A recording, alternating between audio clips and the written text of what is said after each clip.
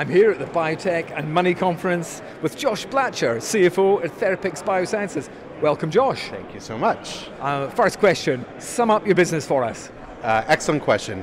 We are treating central nervous system related disorders, neurological disorders, with a tried and true, approved, proven system that is called cannabinoids for relief, especially of uncontrollable tics for Tourette's patients.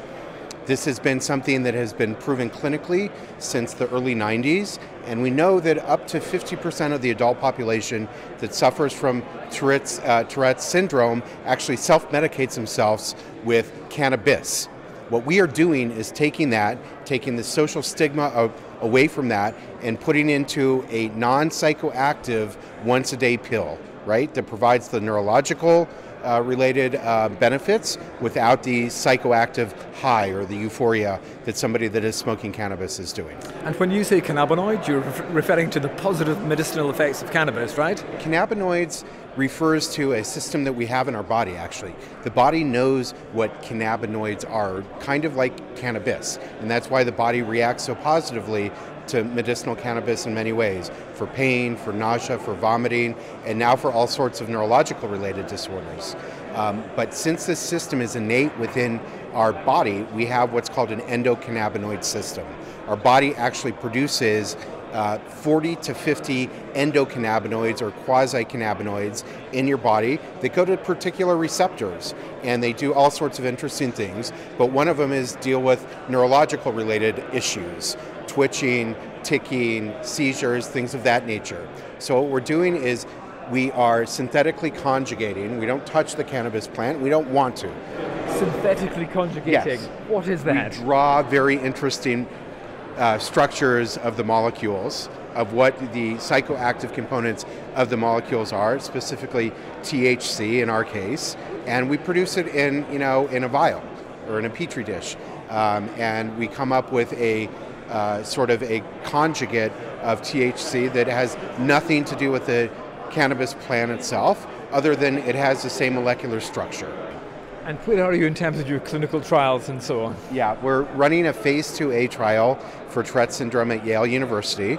It's an 18-person open-label trial. It's almost completely randomized at this point. We have 17 of the 18 patients. The 18th should be within the next week or two. And then there's going to be another 3.5 weeks until we have our data readout. The other clinical study that we're running right now, which is perhaps even more interesting than Tourette syndrome, is an obstructive sleep apnea. Right now, sleep apnea, there is no therapeutic approach. The only thing that people do for the sleep apnea is they put this gigantic hockey mask over their face. It's called the CPAP machine. And the CPAP machine is the best that the industry has right now. We have a therapeutic approach, which is take a pill before bedtime, and you help yourself go to sleep without, so to speak, inducing sleep through a traditional sleeping pill, which is knocking you out. That's not what we're doing. We're subduing the nerves and things like that, so you're able to sleep effectively and long-lasting. So what is the market size for Tourette's? What's the market size for sleep apnea? Yeah, so Tourette's, we think in the United States alone, combined with what we call chronic tic disorder, is about $1.5 billion. And there are 3 approved drugs for Tourette's. All of them are highly toxic. Most of them, I think, maybe even all of them, have black box labels from the FDA. And so we think we're going to be able to make a lot of noise in that market space in very quick order. And then the sleep apnea is much, much bigger. We think it could be up to 100 times bigger, or up to $150 billion. If you sort of think about the lack of productivity and effectiveness people that suffer from sleep apnea have at work, on top of the therapies, or not the therapies, the devices that are used in the market right now. Whereabouts are you with FDA approval? Okay, so after our Phase IIa study that we're running in both studies, we will approach the FDA and see if that is sufficient data to go directly to pivotal studies, where we would be approved shortly thereafter. Or there, is a more likely approach we would have to do an interim study that's called a Phase IIb, until they get comfortable with the data such that we could do the pivotal study. But all of that should be wrapped up within about 3 years, and we're looking at bringing these drugs to market in 2020 or 2021.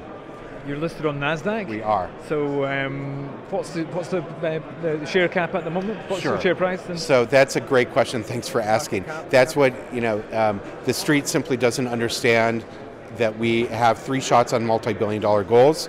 Our market cap is, let's call it 17 million. We have $12 million in the bank, which means you're really buying us for $5 million. The enterprise value of $5 million. And you have access to a first-in-class treatment for Tourette's, sleep apnea, and a couple of others.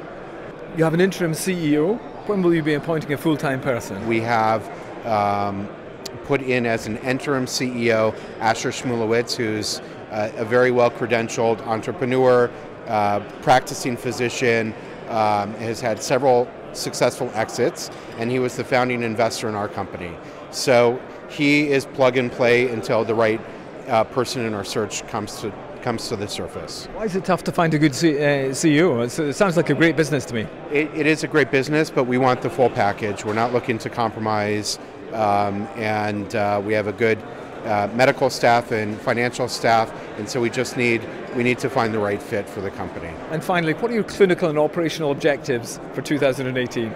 Okay, so we have between now and the third quarter of 2018, 4 important studies that are going on, 4 clinical studies in sleep apnea, Tourette's, mild cognitive impairment, and traumatic brain injury, as well as antibacterial resistance. All of those are going to have data readouts within the next 3 to 9 months. So that's phenomenal. A small company like ours, 10 people running 4 clinical trials, that's really impressive.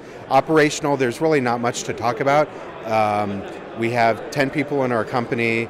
Everything is outsourced. Both of these drugs have already been approved, so we are repurposing them, and our IP is based on not composition of matter, but the combination of the repurposed molecules. And so, this is not a big, elaborate, high-tech company that gobbles up millions and billions of dollars. We are money good with our $12 million into the end of next year. Very briefly, in terms of that pipeline, which is the most likely winner out of those 3 or 4 different trials? I'm actually going to bet on the sleep apnea right now. I think we have a great scientific foundation for it. There's a huge, huge unmet medical need, and there's nothing out there in the marketplace right now. So my money is on sleep apnea. Okay. Josh Blacher, thank you very much indeed. Thanks so much.